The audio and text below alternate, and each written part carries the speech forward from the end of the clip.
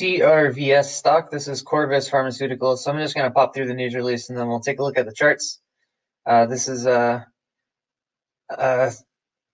stock that might get hypey soon, and so they're just moving into phase 1 trials now, and they have a treatment that activates B cells, which stimulates your immune system in response to coronavirus. And this is a company that does a lot of cancer trials, and so they're looking at this type of treatment that they've been researching for cancer, uh,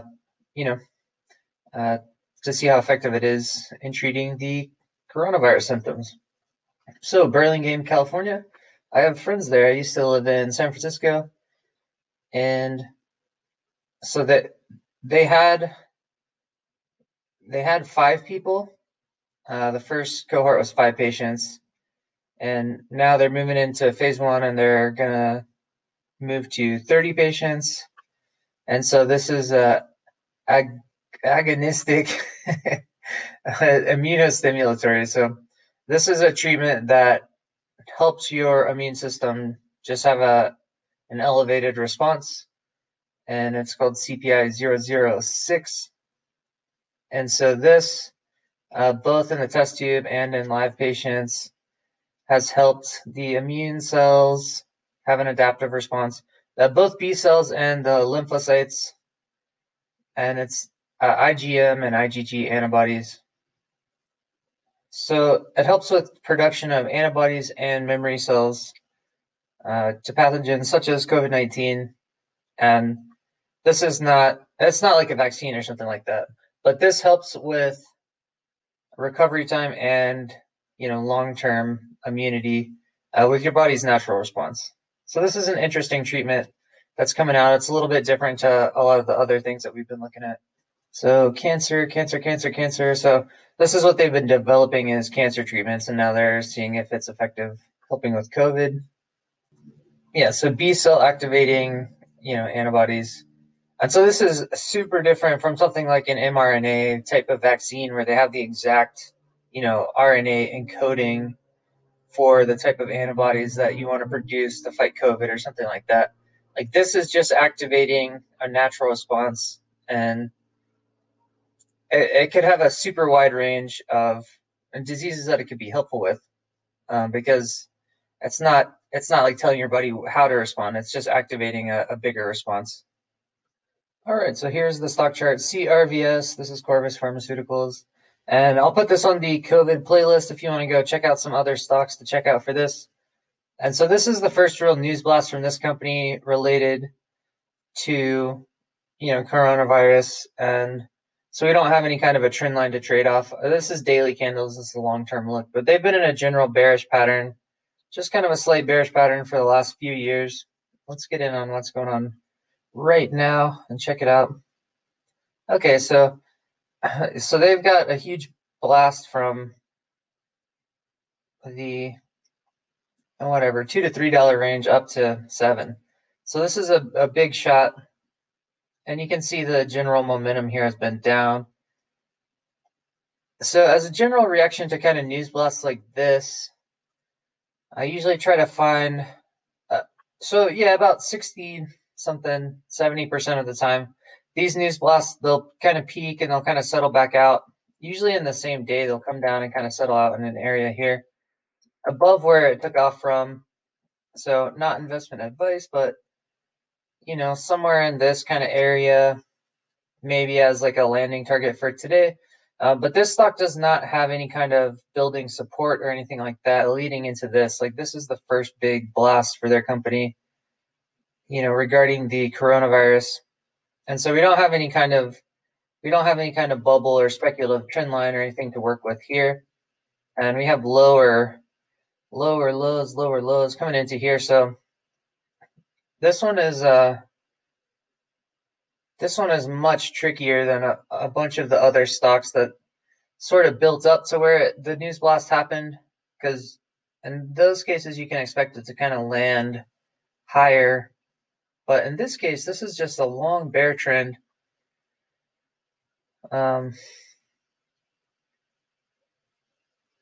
Yeah, I can't put really a target above where it is now just because it's been trending down for so long. We don't have any kind of support to work with here. So, well, yeah, this is definitely reversing now. Um, hmm. So I would expect this stock to continue reversing out, and I think it probably will land above where it took off. I mean, somewhere in this area right now, but there's not really a lot of support to hold it there. I just want to see I want to see more I want to see more trading activity on this to see if we can build some kind of trend line to work with before throwing this in the hype list. Like this one doesn't have hype yet. So that's just kind of the trading outlook on this. It's just a new company to keep an eye on with a coronavirus treatment that it's a cancer company that does immune system kind of stimulation that may be useful. But yeah, but as far as like a, kind of speculative corona day trading thing, there's very little to work with here. We don't really have support. We don't have any kind of a trend line to work with. And we're already getting a parabolic reversal like before market open here. So yeah, I don't know. This is just take a look and see if this one forms some kind of pattern that's useful for trading. But as far as a really early entry point into a stock that might be interesting, like the trading volume's going nuts. So this stock probably will remain interesting for the next year or so. And if it does reverse back down anywhere in the area where it was previously, it'll probably land higher. This could be a really early entry point into a stock that could, yeah, if it comes back down into here, probably just today or tomorrow, that could be an interesting lottery ticket on a potential trend line that, could trend through a couple phases of development on this thing. And if you look at stocks like mRNA or something like that have had 10 news blasts already and they've already had a ton of hype, like that's a really late time to kind of get into a speculative lottery ticket kind of play. And this one's early. It's early and it's low. It's, well, not that that's necessarily a good thing because it's been in a bear market since the beginning, but I mean, this just here is historical lows for this stock, and maybe this is a recent kind of trend up, but well, where's Feb something 20? Okay, so this chart is largely just ignoring the whole the whole crash and the whole bounce. Like, I guess it did kind of crash with the crash and didn't really bounce that well. It's been trending down. Yeah, this one doesn't have a whole lot of correlation with the whole market and doesn't have a lot of trends to work with as far as day trading. But it is at a super low historical price. And as far as kind of a hypey kind of lottery ticket looking thing, this could be interesting. So I guess just falling into day trading, there's two patterns that I've been seeing on these kind of speculative coronavirus stocks as you come into the day trading. Most of the time, it just does a parabolic reversal down like the same day, a little bit above where it started. And the other pattern that happens a little bit less frequently is you get it like a flag out on the first day, and usually that'll pop up, and then that second pop up will reverse down to a little bit of a higher bottom over like a week or something, over a few days. And so that's kind of a thing to watch, I guess, today. As far as kind of just playing with this thing on a speculative level is if this thing does flag out today, the likelihood of it popping again is higher, much higher. But if it just kind of reverses down, that's a spot. That's a spot that's been holding for most of these stocks, and it usually will pick up a little bit of a trend line after that. And then who knows? I mean, they're just going to phase 1 trials now. There's probably not going to be much news for a month or two. So, I mean, this could be a spot to just hold this thing until the next news blast goes. I mean, it's cheap, to play around with or something like that. So let's jump over to S&P. This is still pre-market, I think.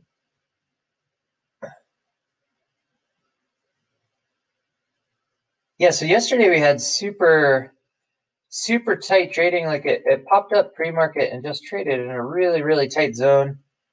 And now it's just wobbling a little bit, but it looks like we're getting support on top of this zone that we've been trading in for a while. And so I was taking a look at the double island top kind of scenario in an earlier video, but it's really strange for in the bearish case for like a double top here as far as the islands go. We didn't get an increase in volume into this reversal. I mean, usually the volume when you do an island top reversal, especially like a double island top, the volume usually builds up all the way up through the reverse, and you kind of get max volume on the reverse down, but that's not at all what happened here. This is a really weird volume pattern where the volume just like decreased all the way into this reversal, and then crazy stuff, and then after it got over here, then you got huge volume. This is a really strange volume pattern. And I guess just in the general technical area here, we're still below resistance here, and it looks like we're finding a little support here. And so this is a really tricky spot to try to go long, because I mean it's support kind of in this zone, and then you have the long-term trend line here. And so it's just a bunch of stuff. You're right at resistance here.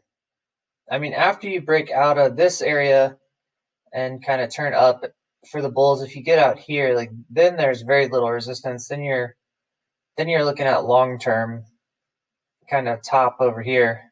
But right now we're kind of at a top area, and we've broken out of the top. So this does look like a bullish kind of breakout technical setup. But it's not like clear space above. Like we're right at resistance right here in between.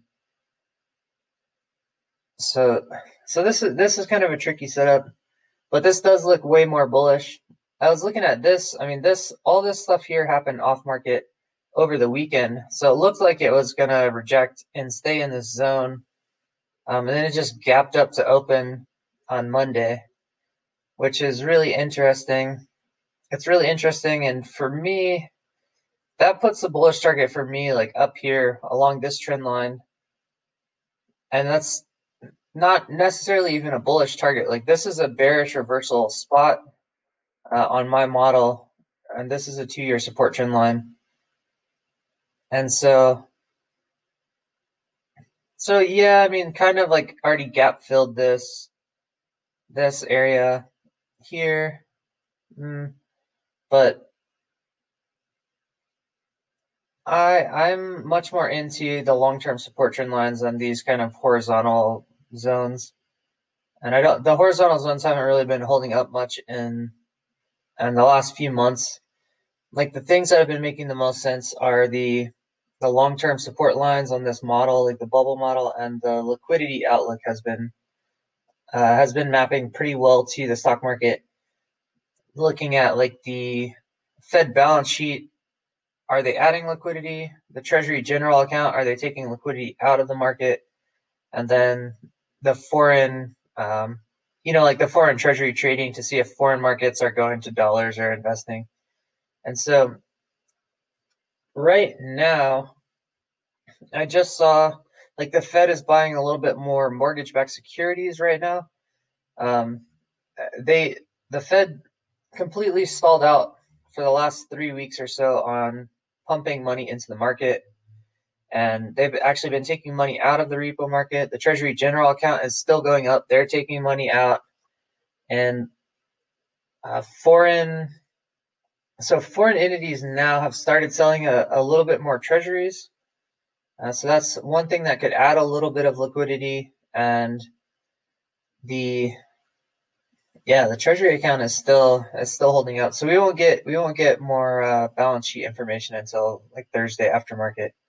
But the mortgage-backed securities aren't a huge like flow into these markets, and so it's pretty still. Like we had huge liquidity over this whole run up, and now we've had pretty still liquidity, and it's just kind of chopping sideways. It's not falling. So yeah, so I think probably right now this is a really difficult time to trade, where we can't really see a trend in the liquidity, and we're just kind of between a bunch of support and resistance zones where it's just kind of chopping around, and it's not clear whether it's a bull market or bear market trend. Like we're above the long-term moving averages, kind of in a bullish spot.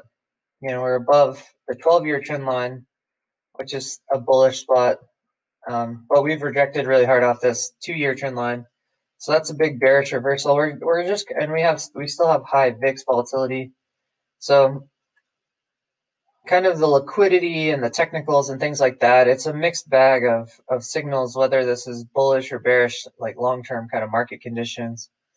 And it's just kind of chopping around and kind of going crazy. So I want to see a little bit more action, I think, until I try to figure out what is going on here. But this is definitely more bullish now, looking like it's staying up here, and that's the bullish and the bearish target really for a move up. Like that's a huge bearish reversal spot, and that's a huge bullish spot to break here. So that's kind of the spot where I'm looking for a move up, is wherever this is, 3276. And I think if it wants to break down, it needs to do it. It needed to do it yesterday. Like it's getting late to kind of break down into this zone now. It's gotten up a little bit high. Yeah. So yeah, if this thing wants to break down now and reverse out of this area, it needs to do it quick.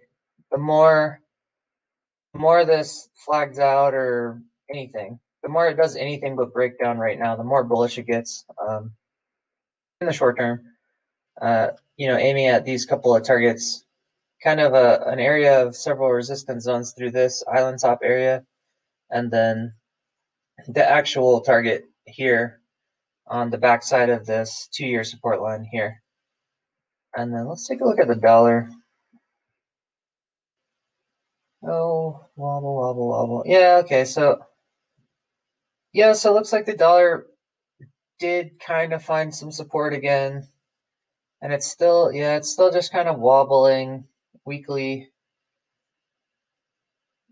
So that doesn't look super bullish. The dollar has been swinging sort of opposite to the market for the last several months, and this weak uptrend in the dollar has matched a weak downtrend in the S&P. So I mean, if the dollar started breaking down hard, that would be a big up signal for the market, but it's not doing that right now.